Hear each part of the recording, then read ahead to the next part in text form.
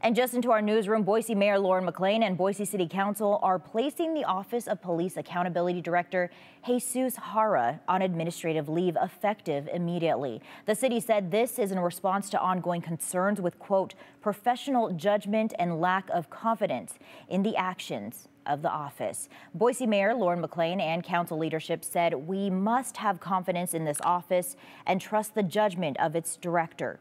This step is necessary to protect the interests of our police officers and the public. And earlier this year, former Boise Police Chief Ryan Lee resigned at the request of Mayor McLean. And you can read more about this and the investigation into the Boise Police Department at KTVB.com.